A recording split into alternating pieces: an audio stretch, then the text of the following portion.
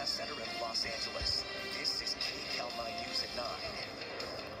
And now at 9, a dog owner dragged and nearly killed as he tries to rescue his puppy from the clutches of thieves.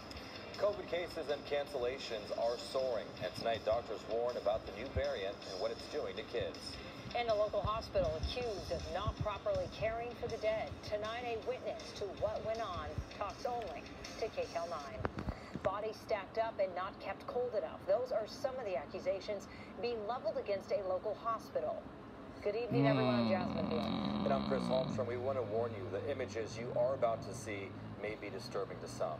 KCAL 9's Nicole Comstock live in Gardena with tonight's top story. Nicole? That's right, and it's precisely because that witness was so horrified by what she saw out here last night that she insisted management do something about it.